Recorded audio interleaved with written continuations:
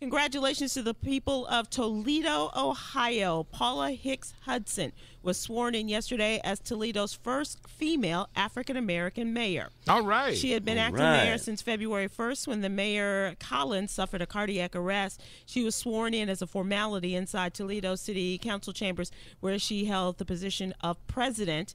And she says she plans to tackle the challenges faced by Mayor Collins before his untimely death. Did we meet her?